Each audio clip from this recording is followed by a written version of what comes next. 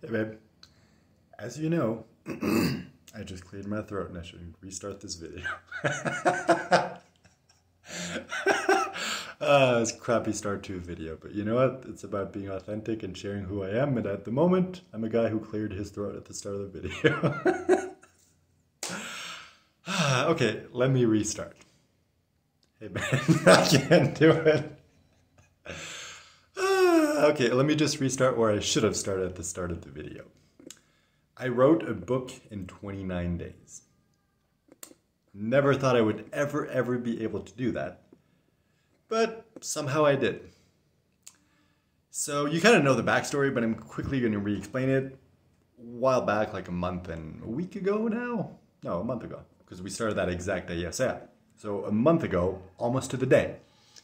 My friend Aaron and I were speaking and we're coming up with a story, and we had this idea of making the good guys the bad guys and the bad guys the good guys, and we realized something holding us back is the fact that most people are trying to be good guys. They're trying to be kind and supportive and encouraging and help people and not hurt others and stuff like that, and it's awesome. Unfortunately, the biggest flaw in most stories is the good guy is limited because they can't do bad things. They have to be the good guy and always help and sacrifice and things like that. And we're like, okay, that's holding us back. So would there be a way for us to kind of take the approach of storytelling and apply that to our lives and become the bad guys? And of course, we can't literally do that. We can't go around, robbing and killing and, doing very bad stuff to people. That's not who we want to be. And we'd probably end up in jail if we did that. So how can we get the benefit of doing that without actually becoming a bad person? And what Aaron came up with is we can be the bad guy for ourselves, for our own life. And we each came up with a challenge. His was to do 100 job applications in 1 week. And he actually got a job from that. And I'm just really proud of him for that. It's really cool.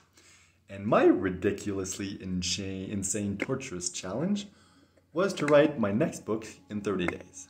Something I've never done. The closest I ever came to was about 3 months.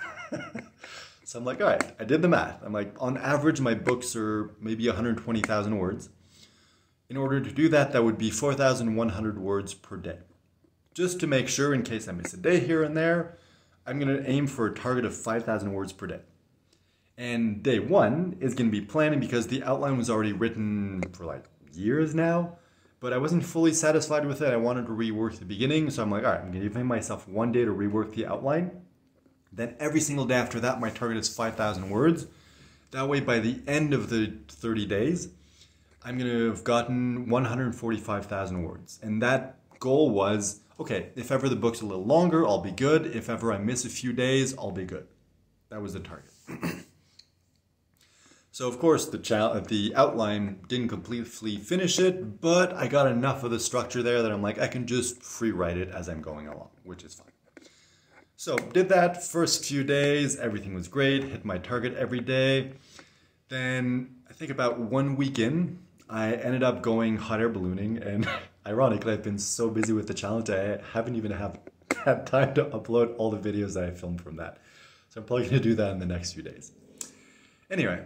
We had to get up at like 3 a.m. to go take the bus at 4 a.m. to get there. I don't know why they did it that early, but anyway, by the time we came back, it was like 10 and I was exhausted. I'm just like going straight to bed. And that was the only day of the entire challenge that I didn't write a single word.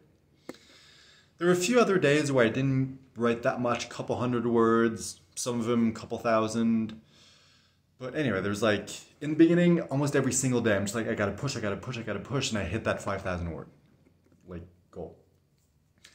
And then at some point, there's a place where I hit where it's like some days I was getting more like 6,000, 7,000 words, and then other days where like the day after would be like, 2,000, 3,000 words. So it was like up and down, up and down, up and down. Like the average was still around 5,000 words per day, but it was just that inconsistency that was kind of messing with me. And then I eventually got to the point where the 3/4 of the book were written, and that last quarter of the book, I'm like, I'm not satisfied with it. I need to rework it. So I'm giving myself 1 other day to rework the outline. So that's what I did, and I was very satisfied with what I came up with, brainstormed with Aaron, and it's just like, in the past, whenever I'm trying to come up with a solution to a problem with the book, it's usually like, hours and hours, if not days or sometimes weeks of just like banging my head against the wall trying to figure it out. And eventually it clicks and I'm like, okay, I got it. But I'm like, I can't afford to do that. I have one day. So I just have a conversation with Aaron. I know we get along, we brainstorm, maybe he can like jog something and I'm gonna come up with an idea. And I just went through the process of explaining the story, and then he was kind of going through the process of re-explaining it to me to make sure he understood everything correctly. Because it's the 6th book in the series, he hasn't read any of the other ones, so he came out of the blue. And as he was explaining like things to me, I was like, oh, I got it. I figured it out. And it's like everything fell into place. And I pretty much spent a couple hours that day just planning everything out, but it was very, very basic planning. Like I didn't have the time to go and divide every single chapter, write a description for every chapter explaining what's happening, because I'm like, I have a day. That would take like at least a couple days to do that. I don't have time. So let's just have the very basic outline. And that's what I did. And I actually really enjoyed that process, because every morning it was like, all right, I'm at this place, I'm in the story, this is kind of what happens next, but I'm not limited to anything, I just have a vague idea. And like, for some reason, having that lack of structure, or less structure at least, just allowed me to be way more creative and enjoy the process more. So that last week or so was way more fun. And there was even certain things that I started writing the chapter, I'm like, yeah, I know approximately what's happening. And then at some point an idea came and I'm just like, wow, that was so cool. Including the ending. Like the ending, I knew it was going to happen. It's not like anything life-changing or surprising twist or anything, but I'm like, okay, I didn't plan on that, and that's going to be an element in the next story, and it's going to be really cool. So anyway, all that to say, and you know, there was that beginning process where I'm really pushing myself, being very strict, very rigid, then that middle part where I'm like, all right, as long as it averages out, I'm going to have good days and bad days, that's fine. Then that last section, I'm like, all right, I don't have any target like word count. The goal is just finish the story by the end and just write however much feels right that day. And just kind of like free write, and that's what I would do. And everything was fine. It's just those last 4 days. Those last 4 days was me like going to the airport, trying to get a flight, not being able to, and still trying to get words in that day.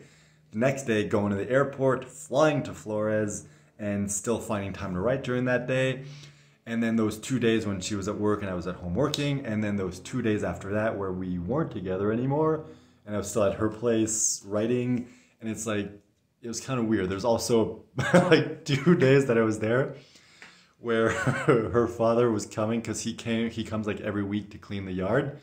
And she's like, I don't want like my dad to know that you're there, because he's very like old school and everything. And I don't want him to know. So pretty much I was like, just sitting in the dark, in the room with no AC, no fan, nothing, because I couldn't make any noise, on my computer writing. So it's kind of weird.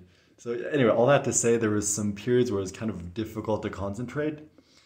But I really enjoyed that last week or so of just kind of free writing and everything. And even till the end, I'm like, I sense that I'm going to be able to finish, but I don't know for sure. Because it's not as structured, I don't know exactly how many chapters are left.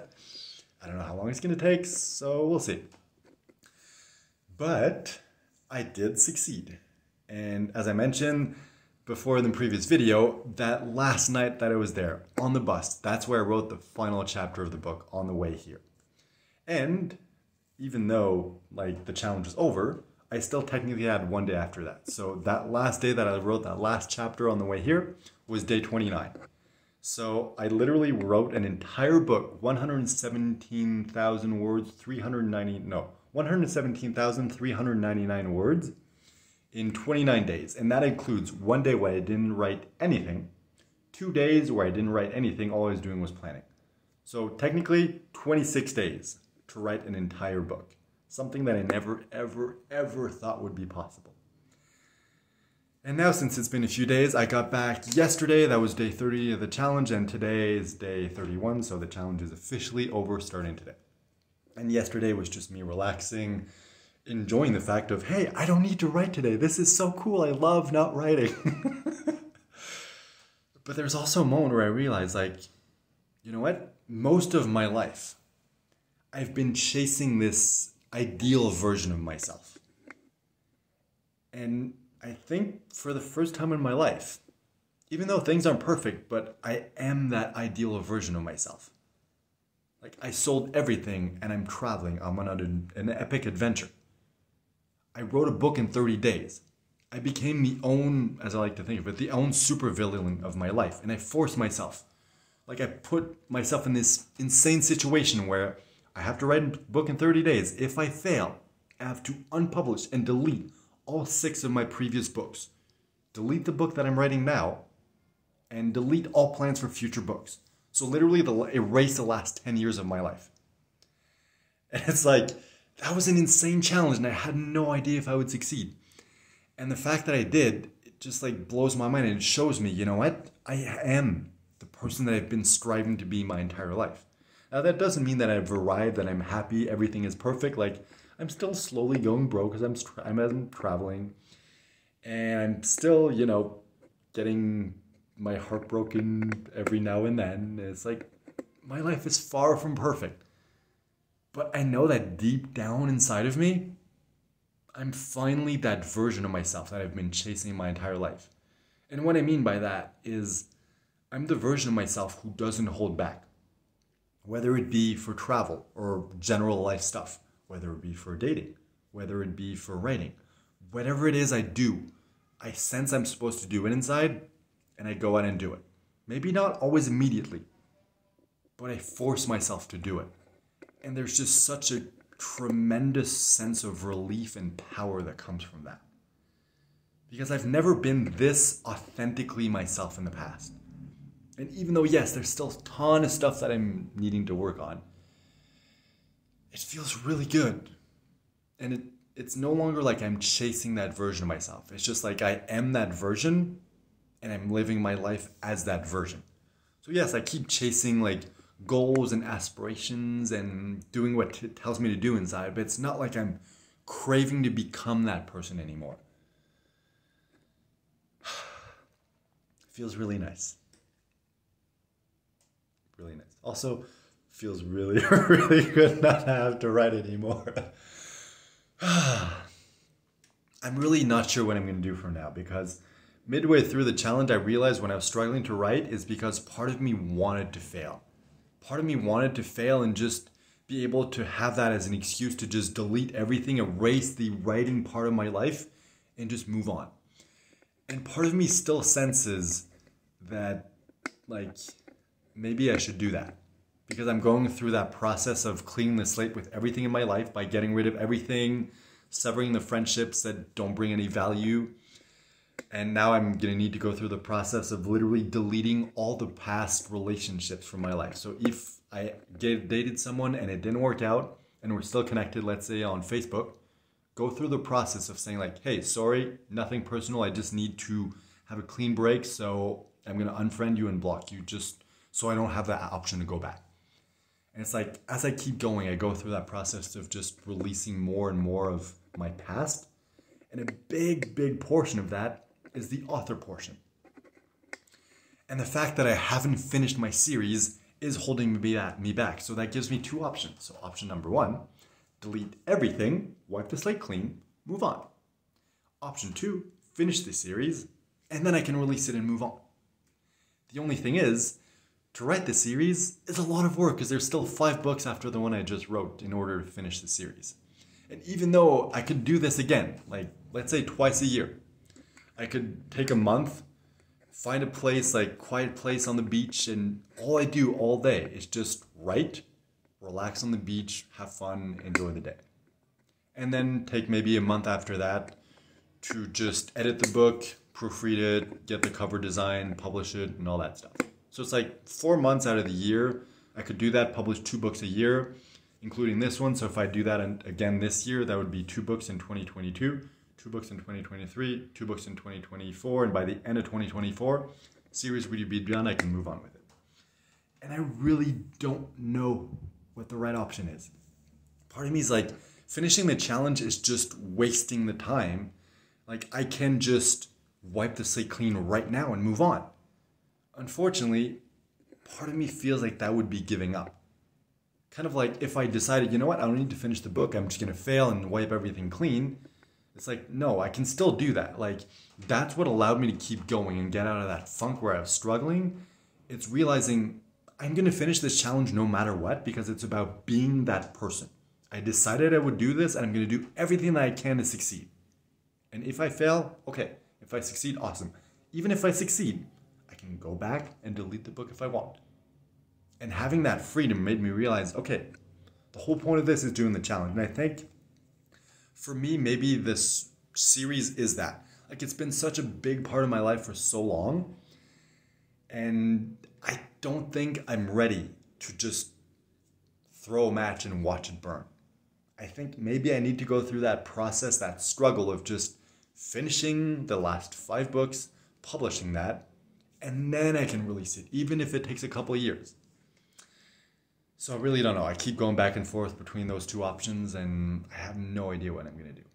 But for everything else in my life, I'm slowly wiping the slate clean, and I want to get to that point where I'm able to just look at my life and be like, okay, I have no attachments to the past. Now, that doesn't mean that I'm going to sever all ties with my friends and closest friends and family, because that doesn't make sense. That is extreme. I don't need to do that. Like, I get tremendous value and I love those people and I want them to be in my life. But I do want to erase like all internal baggage, all those strings that I was describing that are kind of holding me back to the past. I want to sever those so I can finally be free. And I want to get to the point where I can have the slate be completely clean, like so clean that whatever I choose to focus on is going to be that one only thing on the slate. And whether that succeeds or fails doesn't matter, because once I'm done with that, I can just get rid of it, slate's clean again, and focus on that one thing. Because that is one of the biggest things that this challenge showed me, is the importance of focus, doing only one thing at a time. Because like in the past, I would be like, oh, okay, I'm going to try to write a book in 30 days. Like, I've tried that in the past and failed just because I didn't have that motivation. I didn't have the extreme consequences. And I was just trying to do this as a lifestyle. There is no end goal. Whereas this is like, okay, this is one time, like once in a lifetime thing. This is my one sole focus. There's nothing else going on in my life at the moment. And there's just tremendous power in that, because you can accomplish things so much faster. And the beauty of it's like, I know myself, and I know that I love coming up with ideas. That's why I'm an author. That's why I love being creative and creating stories and characters and twists and turns and all those stuff. That's what I love. The writing process, not as much. So for me, the power comes in being able to take immediate action. The only way to do that is to have a clean slate. So then when I come up with something and I'm like, okay, this feels right inside, this is what I want to do, this is my number one thing, I don't need to kind of finish things up that I'm doing or get rid of stuff or get ready. It's like the slate is clean. I can jump in immediately, dive in 100% until either I succeed, fail, it doesn't feel right, and then I can move on. But I need to get to that point where that slate is clean. And at some point, that's going to mean releasing the author portion of myself. And I don't know. Is that going to mean deleting the books? Is that going to mean finishing the series?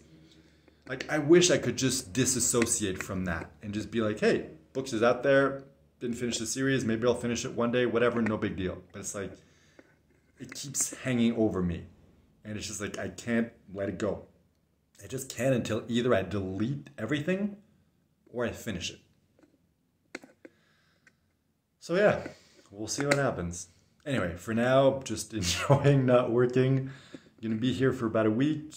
Gonna plan things out. I'm still not 100% sure where I'm going. I'm thinking probably Colombia. But I don't know. Oh yeah, quick other thing. Wow, this is a long video again. But anyway, quick other thing. You know, I had a job interview a couple weeks back midway through the challenge. Then I was invited to what they call a hiring event, which I didn't really know what it was. Still, I kind of don't, because a couple days ago when I was at my now ex-girlfriend's house, I was supposed to attend the event. Unfortunately, there was a problem. I couldn't connect properly, so they couldn't see or hear me for some reason. So I wasn't able to attend, able to chat, and the guy in charge of it said, oh, don't worry, someone's going to reach out after, and we're going to do a one-on-one interview. So I'm like, cool. Wait a day, no response.